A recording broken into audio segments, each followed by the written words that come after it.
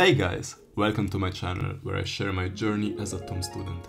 This video is all about my first semester at TUM, or how I call it, my struggles with depression. Let's get right into it.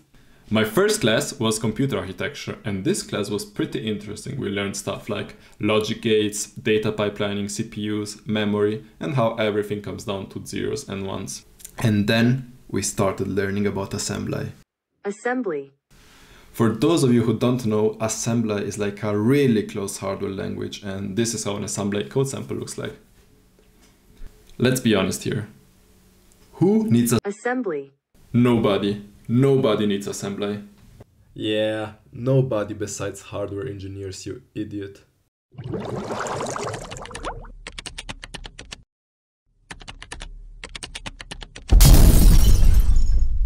Huh? Hey bro, you study computer science, right? I went on a website, now my laptop stopped working. Can you fix it? I mean, I can try, but I can't promise anything.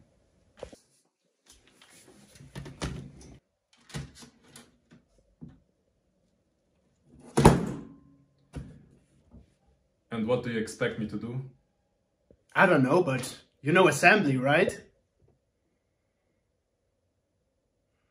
You motherfucker! My first math class was Discrete Math.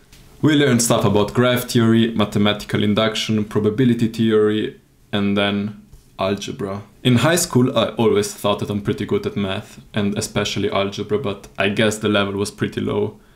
And then I had to solve stuff like this.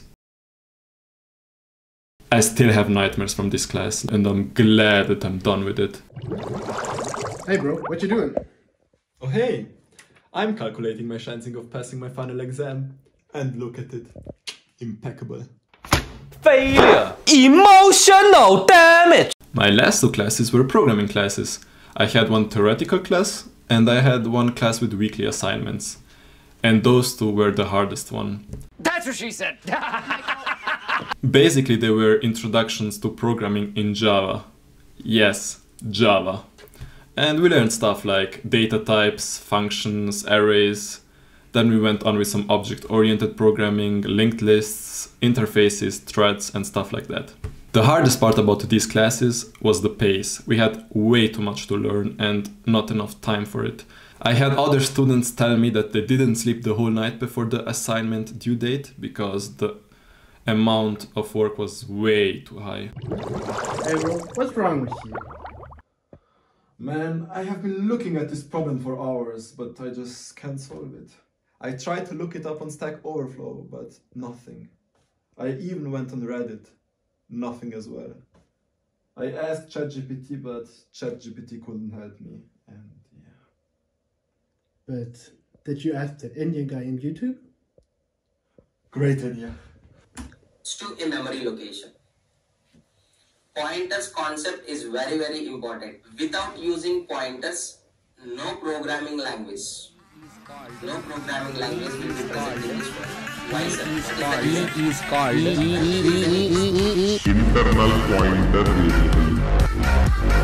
Internal pointer variable. Internal pointer variable. Internal pointer.